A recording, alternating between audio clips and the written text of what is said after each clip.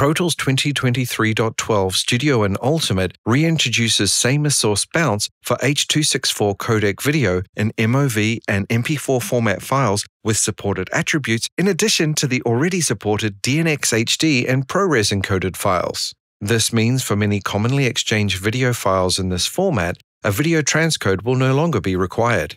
This has several advantages. Same as source bounce will be faster than a video transcode in most cases. Importantly, in one step you can return the same video file you received with just the audio replaced for a seamless workflow between editorial and collaborators, such as producers or directors. From the Bounce Mix option in the File menu, choose File Type MOV. For supported file types, the same as source option will be available in the Video options. For video files not supported, only the transcode option will be available. Additionally, you have the option to either pass through the file's source timecode or replace timecode track to reflect the current Pro Tools timeline position. As a final note, Pro Tools can now access encoded timecode from QuickTime movies, making it much easier to align to a specific position if timecode is available in the file.